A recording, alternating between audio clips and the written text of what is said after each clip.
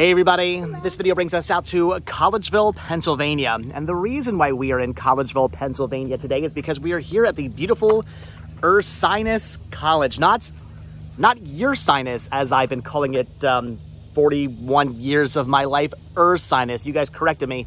Last time we were out here, apparently Ursinus is a species of bear, I think, if I'm not mistaken, which would explain why the college uses a bear as their mascot and their emblem. I guess I get it. But anyway, Ursinus College, that's where we are today. And the reason why we are here is to see something pretty interesting, something I am a huge fan of. Not so much many of you guys are a big fan of. These videos don't necessarily do super well, but I do not care because I am a big fan of these. Sean enjoys visiting these as well, and that's what matters, that we enjoy visiting these and seeing these, and they have one here at this college. The reason why we are out here today is to take a look at yet another labyrinth. Oh, we're here to see, yes, another labyrinth indeed, that if I'm not mistaken, resides right next to this building right here. We kind of came off, I think it was 9th Street, parked in the parking lot here, and we're at the Kaleidoscope, if I'm saying that right, building. I have no idea, but supposedly, I believe right in front of us sits a labyrinth. Wait a minute, hold on. So the actual stonework completely threw me off. It's not the Kaleidoscope or whatever I said, it's Kaleidoscope, the Kaleidoscope building. That's where we are right now, the Kaleidoscope building. Again, come on, the stonework on the L, it looked like a T. I can read-ish. So Sean's saying that, in looking at the map, they don't actually list the labyrinth. Number 11 is the Kaleidoscope building, which is right there. We are right here where that bear, the Ursinus paw print is. So again, it doesn't actually say where the labyrinth is, but it's right, I believe, right here, because there's a parking lot we parked in. Again, we're right here. There's a Kaleidoscope, and right there, I believe, is the actual labyrinth. Why the most important thing here on campus is not actually marked, I have no idea. Okay, maybe not the most important thing, but it's a labyrinth. It's pretty important. I'm honestly surprised there aren't more kids on campus. I thought college was back in session at this point. Aren't colleges opened back up? Aren't kids going back to college by now? I thought that was the case. Maybe Ursinus hasn't opened back up for the semester yet. I'm not entirely sure, but the campus is actually quite dead right now, which is good for us because then we can do some filming and not be interrupted. By the way, beautiful, amazing campus. Kind of glad there's not a lot of people walking around because you just get to see the campus a bit more without it being so incredibly crowded. This place is amazing. This is an absolutely beautiful college. Well, we've got good news and we've got bad news. The good news is we have indeed found the labyrinth we were looking for, so that is awesome. The bad news is the paint has apparently worn off the labyrinth. I saw photos of what this looked like online, and the actual bricks, the stones in the ground were painted black to actually make the lines of the labyrinth. There's not a single bit of black paint on any of these bricks whatsoever. So you thought the last labyrinth we were at was difficult? Yeah. No, now we really have a challenge.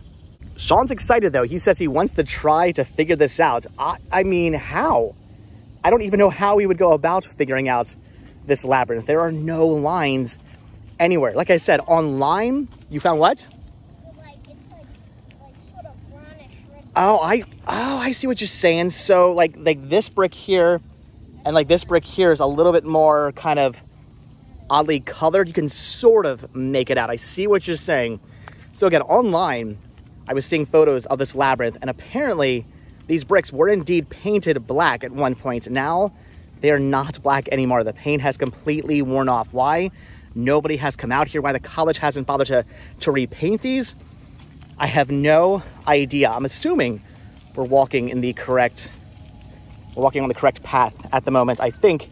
Anyway, I don't know. This is kind of playing tricks on my eyes right now, which I'm not really happy about. So, I mean, we're going to figure this out. It's definitely a challenge.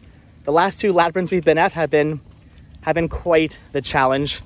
This one here, though, this is really difficult. This labyrinth was built in 2007, so it's had many years to weather away. I'm just following Sean right now at this point. I'm going to assume he knows where he's going because I I don't. Again, you kind of can sort of see,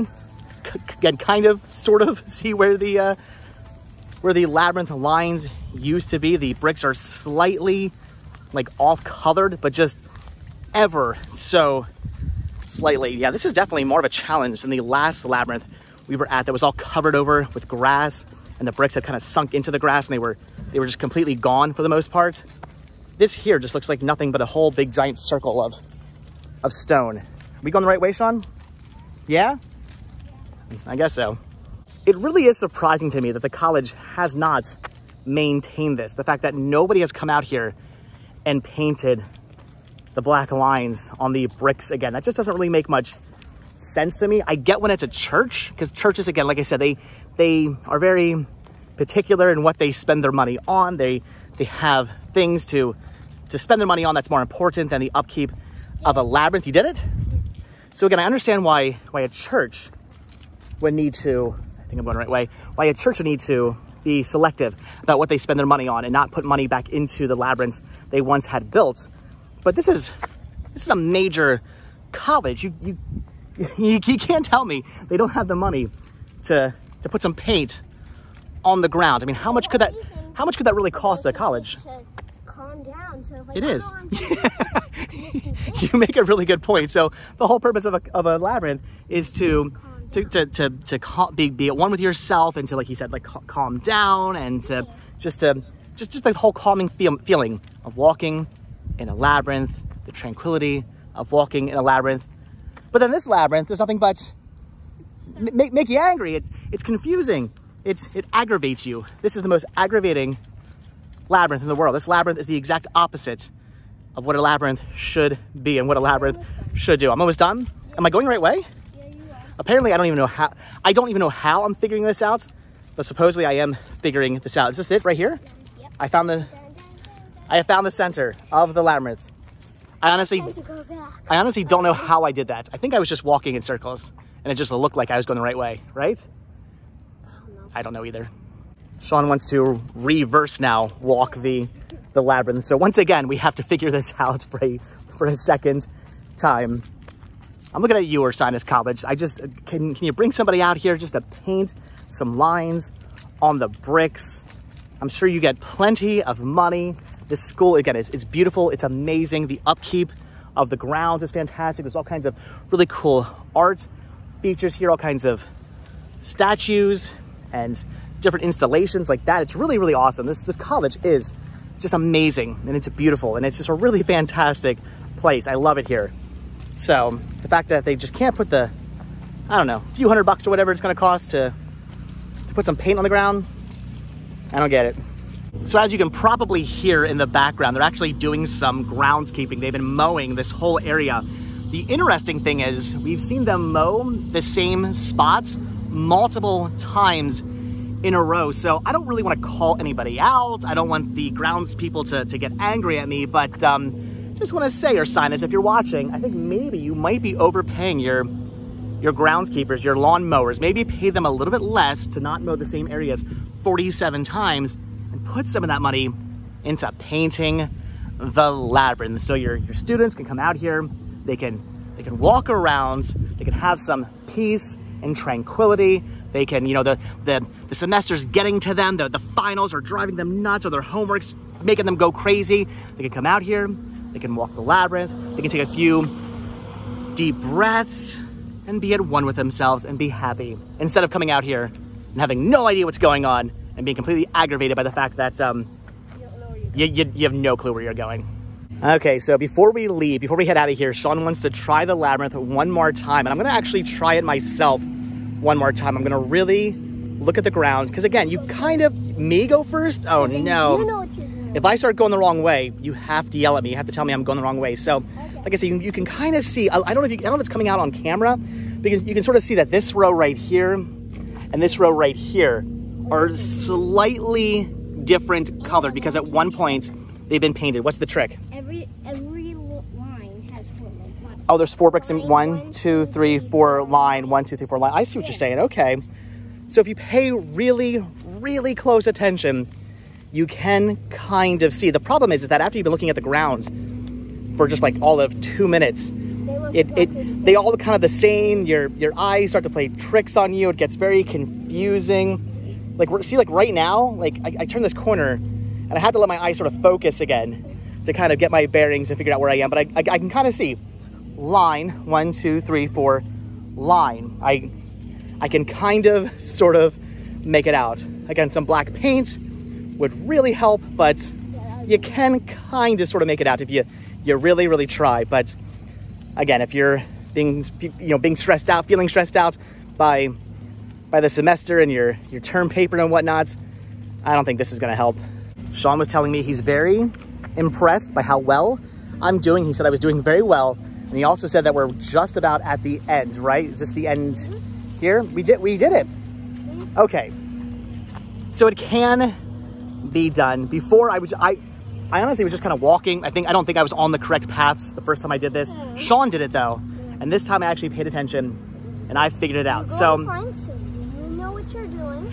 So it can be done. It's not easy, but it can be done. Again though, just a couple coats of black paint would make this much easier and much more fun. So I don't know, maybe from this angle, you guys can kind of see the difference in the bricks. There's a line right there, a line right there, a line there, a line there, but it's very, very faint, very difficult to tell the difference between this brick here and this brick here. But there is a very slight difference. My assumption is maybe at one point when these were painted black, the black paint kept these from fading as much as these. So maybe these bricks are just more faded from the sunlight than the bricks that were covered in the black paint. I don't know, maybe that's why they look the way they do.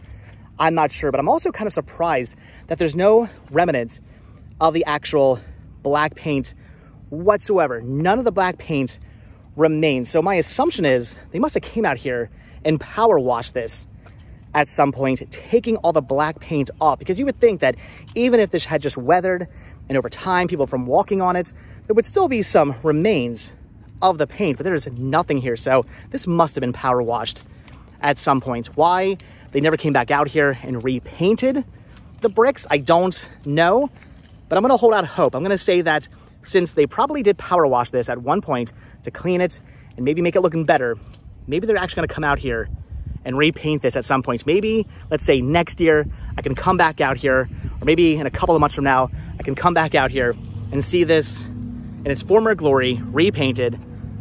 I'm hoping anyway. All right, guys, but with that, I think we are done here at the Ursinus College Labyrinth, or lack thereof, Ursinus College Labyrinth. This was definitely a challenge. I thought the previous labyrinth we were at was a challenge. That one was actually easier to figure out than this one. The other one, again, it was difficult because a lot of the bricks had grown over with grass and whatnot, and they were sunk down into the grass. This one is confusing because it looks like just a bunch of brick, a big circle of brick. It's very difficult to figure out. It's right there. I'm like, I don't see anything but a giant brick platform. That's what it looks like, a giant, Sean said, a giant brick platform. But I assure you, this is a labyrinth. At one point, it was a pretty amazing looking labyrinth. Again, photos I saw online, this looks very clean and pristine, and it's painted amazingly well. I'm really hoping they put some money back into this and they repaint it. And if they do repaint this, we'll come back out here, we'll check it out. But all right, guys, that is gonna do it. So if you've ever been to the Ursinus College Labyrinth, leave your comments down below. When you were here, was this actually painted properly? Was this a lot easier to figure out? If it was, I wanna hear from you guys. But again, that's gonna do it. So as always, thank you all so much for checking out this video. Be sure to hit the like button, hit the subscribe button, check down below for links to Patreon. If you guys do become a patron, I will send you a postcard every single month from the road. Also check down below for a link to Spreadshirt where you can grab yourself retro Rest Stop t-shirts. Proceeds, both from Spreadshirt and from Patreon, do help support the show. They keep the show going. They bring us out to interesting places like labyrinths that are more aggravating than they are, I don't know, calming. But still, leave the comments down below.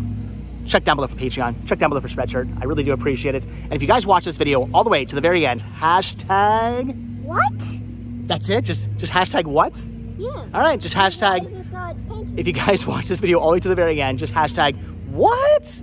All right, I will see you guys in the next video. Like I said, hit the like button, hit the subscribe button. If you do hit that subscribe button or you are subscribed, then I will definitely see you tomorrow. All right, have a good one, guys. Thanks for watching. Bye.